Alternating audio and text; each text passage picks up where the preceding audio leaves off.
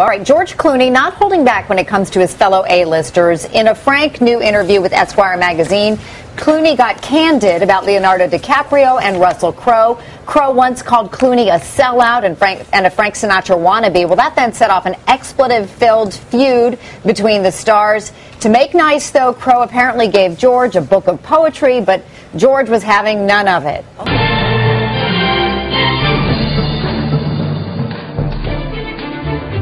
I rather famously don't have children, but I do have a family, and it's a family of actors. George Clooney gushing about his Hollywood family at an awards ceremony this weekend. But this morning, go, go, go! The Gravity star is dishing serious dirt about some A-listers in the brand new issue of Esquire. His biggest target, Gladiator star Russell Crowe, who slammed Clooney, Harrison Ford, and Robert De Niro in a 2005 GQ article for doing commercials, like this one, which he said was sacrilegious for actors. Clooney reveals that he responded by poking fun of Crowe's band, a move that Clooney claims prompted Crowe to call him a Frank Sinatra wannabe, saying, quote, "He really went after me. And so I sent him a note going, dude, the only people who succeed when two famous people are fighting is People magazine. What the expletive is wrong with you?"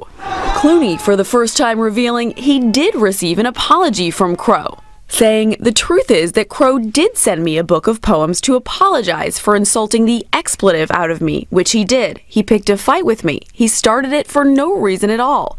I think he said I was all misquoted, and I was like, yeah, whatever." This morning, the Oscar winner also taking aim at Leonardo DiCaprio, saying Leo's friends talked trash during a game of basketball. The discrepancy between their game and how they talked about their game made me think of how important it is to have someone in your life to tell you what's what. I'm not sure if Leo has someone like that.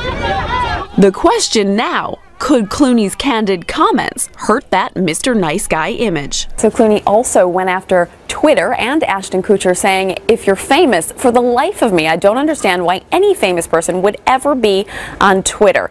He did have some nice things to say, especially about his buddy Brad Pitt. He said that he's the biggest movie star there is, and he really admires the way Brad Pitt deals with that.